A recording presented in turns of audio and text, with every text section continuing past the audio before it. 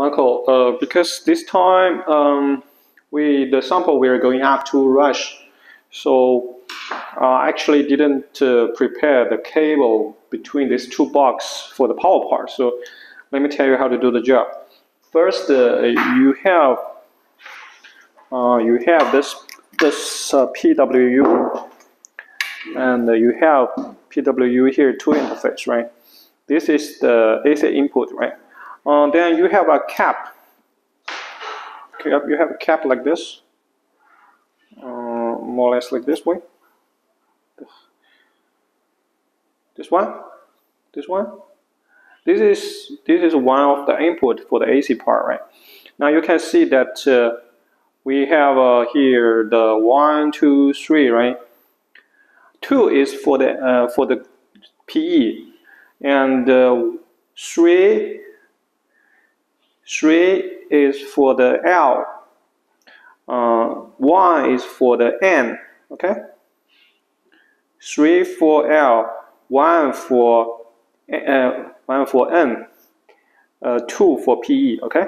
3 lines. I have 2 lines here, but because I'm only in the lab. But if you are in outdoor, you need to give the cable.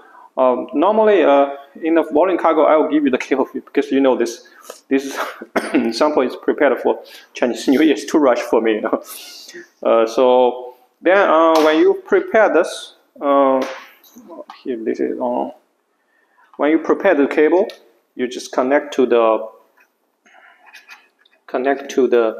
system. Then you connect your cable to the AC power. Then it will work. So you can see this it's running, and then this is power on. And here, if the green line is blinking, and this means charging the battery. Now, if it is stable green, always green, that means battery is full. Okay. So if you take out the AC power,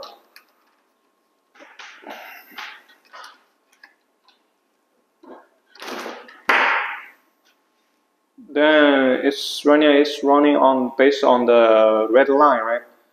So it's shrinking, right? Because right now it's running based on the battery. But if it is always red, there's some problem, okay? But now we are running, everything's fine.